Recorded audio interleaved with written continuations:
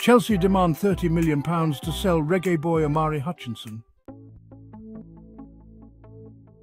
Chelsea is hoping to sell the youngster in order to comply with Premier League financial sustainability rules. Furthermore, Chelsea Football Club is looking to make a tidy profit with the sale of reggae boy Omari Hutchinson. Hutchinson has emerged as one of the best youngsters in European football. The Jamaican star spent his campaign on a season-long loan at Championship club Ipswich FC. He enjoyed a productive season that ended with 11 goals and 5 assists in all competitions. Hutchinson is a product of the Arsenal Football Academy. Chelsea signed him as a free agent after his contract with Arsenal came to an end. Again, Chelsea is hoping to sell the youngster in order to comply with Premier League financial sustainability rules. The sale of homegrown talents reflects as 100% profit in the club's books.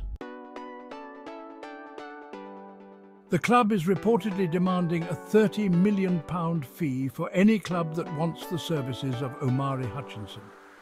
The Jamaican star boy is receiving interest from clubs in Netherlands, England and Germany. This will be one of Chelsea's most profitable sales because they got Hutchinson without paying a transfer fee in 2022. Ipswich is the only English club that has shown interest in the youngster. Kieran McKenna, the Ipswich coach, has already requested his bosses to sign the 20-year-old for another season. However, Ipswich Town are likely to be priced out of a permanent move because the other clubs are likely to offer more money.